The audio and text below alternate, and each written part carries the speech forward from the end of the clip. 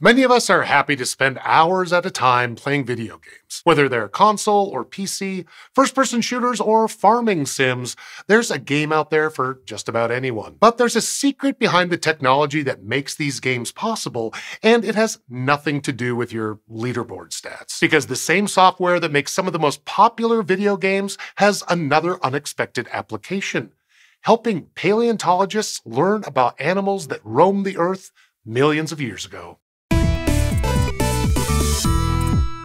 We're mostly going to talk about a program called Blender, and chances are you've seen stuff that was made with this software before. It's a free, open-source 3D modeling software used in films, TV shows, and most notably, video games. The studio that makes popular games like Assassin's Creed, Just Dance, and more uses Blender on their projects, so you may have seen it in action. But gaming isn't the only thing the software makes possible. It's also used to study fossils. Lots of paleontologists rely on 3D graphics software to make virtual fossils, which are exactly what they sound like. You take high-quality CT or surface scans of a fossil, upload them into the software, and boom!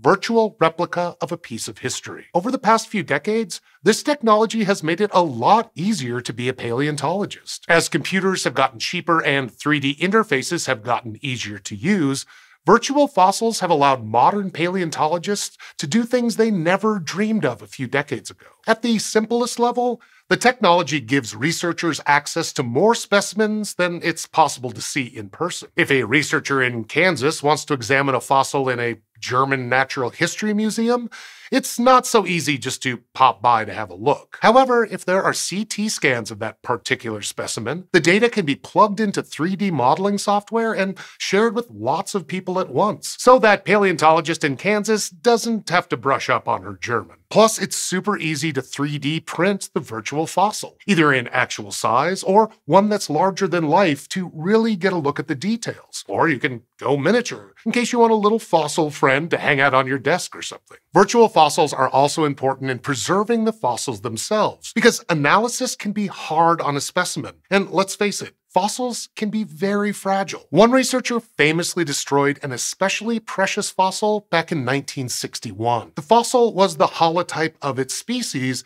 and it was the first one ever found. And in order to study the details of its skull, the researcher cut the fossil into slices manually and drew each slice on paper. And yeah, he did learn a lot about the anatomy of the animal's skull, but it was the first and only fossil of the species that they had at the time. So when it was gone, that was it. They tried to preserve a copy by making a wax cast of the fossil, but unfortunately, wax is soft, and that cast deformed over time. And the thing is, a modern CT scan can produce images just like those slices, but without actually cutting into anything. So these days, we can get just as much information without the bone saw.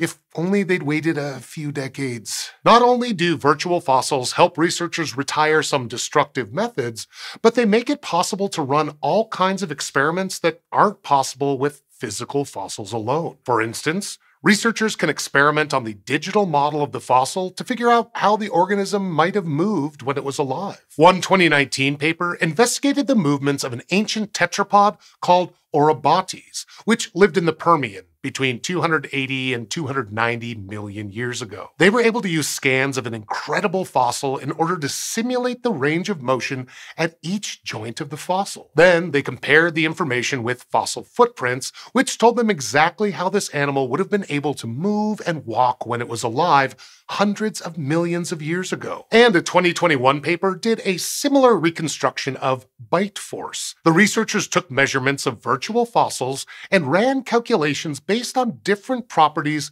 of tooth tissues. See, teeth aren't just made of one thing. They've got layers, and those layers have different strengths, meaning that if you run calculations as though the tooth is all enamel, your math will be wrong. So their bite force reconstructions that took these factors into account were way more accurate. And they wouldn't have been possible without 3D modeling technology. It's even possible to reconstruct damaged fossils and then 3D print the fixed-up version. In 2022, a study reported their success with repairing a distorted fossil in Blender, using a tool called armature to slowly manipulate the surface of the fossil into the right shape, kind of like uncrumpling a sheet of paper. one fold at a time. And they not only ended up with a complete fossil to look at, but because blenders saved each manipulation of the fossil, they could study exactly how the fossil got from the perfect point A to messed up point B. Studying that process is called taphonomy.